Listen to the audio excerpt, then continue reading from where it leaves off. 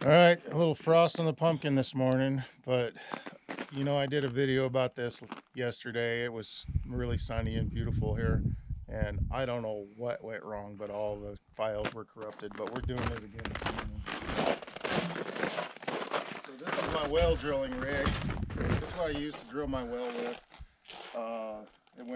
I went down approximately 80 feet with it. Let's bring the camera a little closer here. Get some details on this puppy. I've got about a 9-second video on YouTube. It's all I had left. All my other files were corrupted. I don't know what the curse is with this thing, but I keep having corrupted files. This is just a transmission, a standard transmission that we pulled out of a log skidder that we used to drive this thing. The motor is missing. It was a 4-cylinder Hercules, like a 12 horsepower. It didn't have very much horsepower, but no, don't push that button. Yeah, it only looked like it went off because of the screen.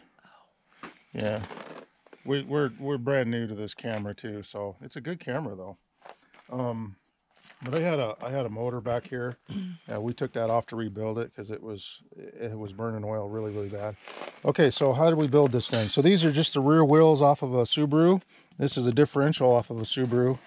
And what we did was, on a Subaru, you know, you have that axle with these two CVs, and we just took and we put the CV joints on the lathe, cut off the bells, shortened them, welded on these sprockets. This was a chain coupling. You can find them on surplus catalogs and things of the like. And anyways, so, and we did that on both sides.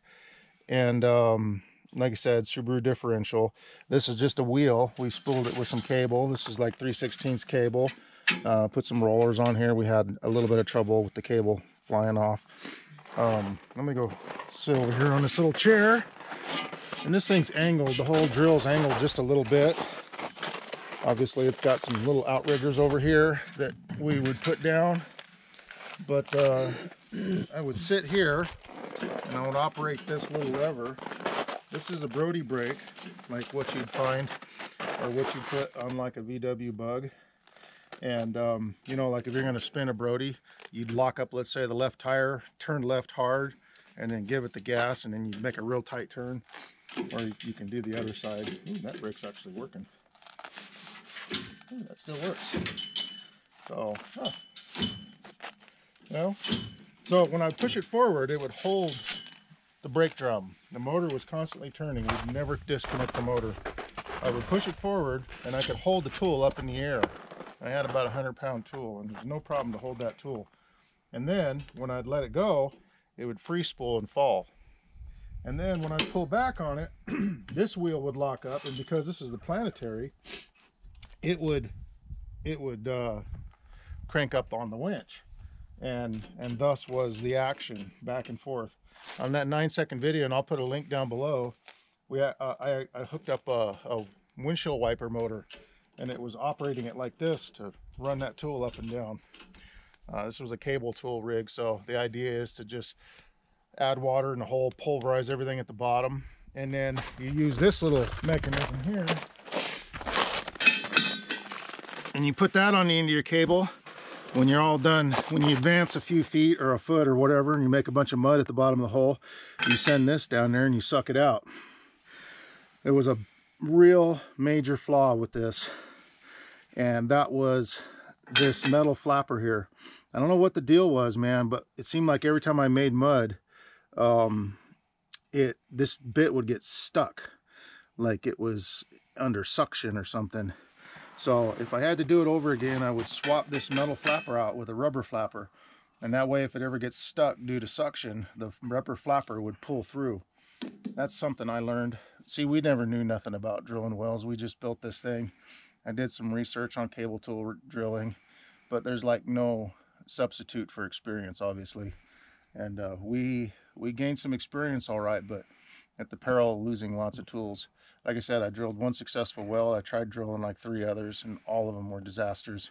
And I lost all my tooling except for just a few little things here. This was a driver bit, and we use this to drive the 6-inch casing down.